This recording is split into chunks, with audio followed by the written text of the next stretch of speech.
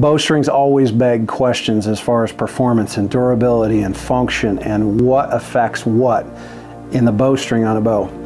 First thing I want to cover is the difference between a manufacturer's bowstring and the way that they need to be made versus a truly one-of-a-kind custom bowstring. We're here at Lightning Archery in Connecticut. When Mike builds us strings and cables, he generally builds a quantity of control cables, a quantity of bus cables, and a quantity of strings. He can do that very repeatably through the whole entire process. What no string manufacturer can control in a high volume environment is that he may have to change the actual spool of material that he's using as he switches from piece to piece to piece. Now they all use 8190 with the same plus or minus spec. There's going to be a small difference because it accumulates every time you wrap it.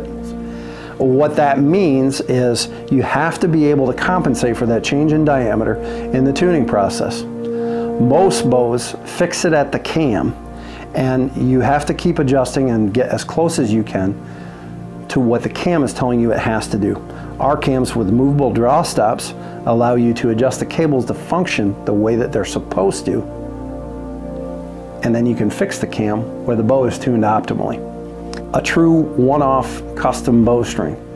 When I call Mike and I say I need a set of purple and green 452X strings and cables for an excursion, Mike sits down with his purple and green and he makes a bus cable, a control cable, and a string.